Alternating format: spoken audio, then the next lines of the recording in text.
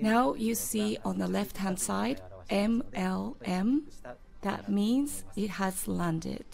We were certain that the soft landing was successful. And then immediately after the landing, then all sorts of checks took place. The temperature and the pressure of the equipment, were they in normal range? All teams analyzed that.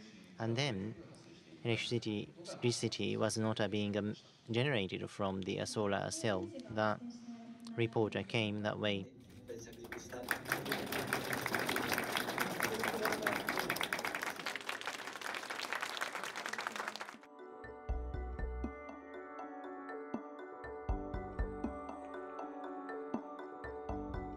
After the 2 weeks of night, there were 2 weeks of day.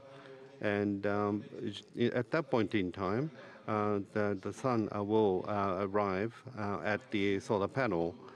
And so if the spacecraft survives the minus 200-degree nights, then in 2 weeks' time, it could